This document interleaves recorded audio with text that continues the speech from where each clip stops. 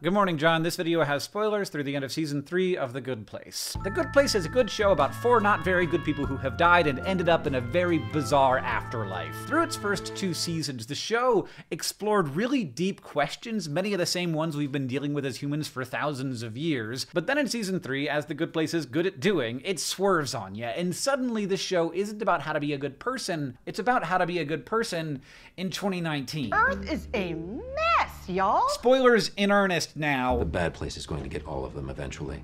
Even your precious pee-pee king, Doug Forsett. In Season 3, we find out that everyone goes to the bad place. Even the guy who knows the rules and has been doing everything he can his whole life. The proposal here is that the modern world is so messed up, you can't live in it without being a bad person. The last time someone got enough points to get into the good place was 521 years ago. This is kind of a rough thing for me to hear personally because, I kind of believe it. The bad place isn't tampering with points. They don't have to. Because every day the world gets a little more complicated, and being a good person gets a little harder. For more than 10 years, one of the central themes of this channel on YouTube has been to engage with the complexity of the world. But if you do that, what you find isn't that everything's bad, it's just that nothing's all the way good. The book that you love that was written by a misogynist, The Terrible Things Done in the Name of Your Religion, the historical atrocities that all of society is based on and that you may still benefit from. Every beautiful, genius expression of human creativity and hard work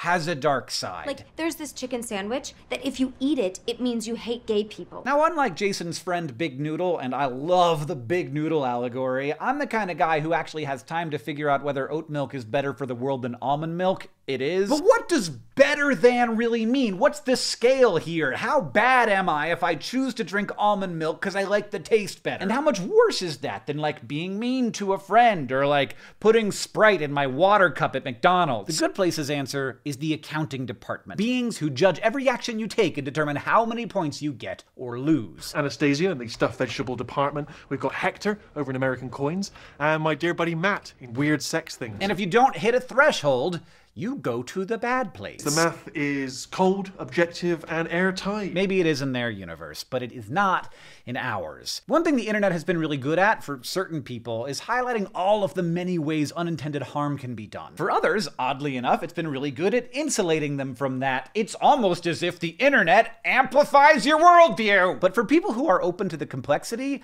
the reality of reality is just way too complicated for the accounting departments of our brains to handle. It's almost as if utilitarianism relies on a hyper-individualist worldview that isn't reflective of reality. Individuals make decisions. I will never say that's not the case. But there are many decisions that are much harder than others and that have much greater costs associated with them. The themes of Season 3 quietly but geniusly highlights that our current system of consumerism-fueled pop utilitarianism mostly isn't a tool we're using to make the world a better place. It is instead a way to rapidly and inaccurately judge the goodness and badness of ourselves and each other. So here are 4 really important things that I learned from this very good content. 1, not everyone has the capacity to weigh every choice they make, and that does not make them bad people. 2, it is harder to be the kind of person who seeks complex truths rather than retreats into simple lies, but it is also better. 3, morality should only be one part of that curiosity, because if it is only about morality, then you only view the world through the lens of judgment. And number 4, our accounting departments will always be flawed, and so we should not judge ourselves or others as if they are not. John, we are down to just 2 days of Pizzamas.